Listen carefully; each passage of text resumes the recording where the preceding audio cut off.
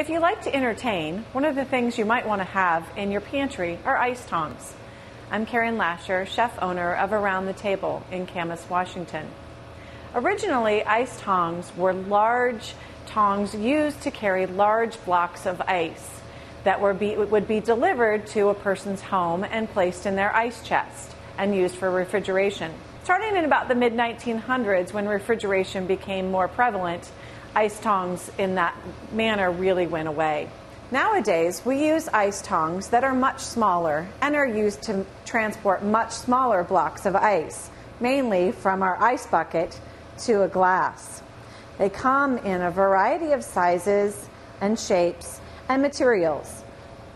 You have a small plastic pair of tongs that might cost you 99 cents, some brushed metal, some nice stainless steel tongs, and might cost you up to about $10 for some of the nicer ones. So what you're using your ice tongs for is to just get your ice from your ice bucket into a drink.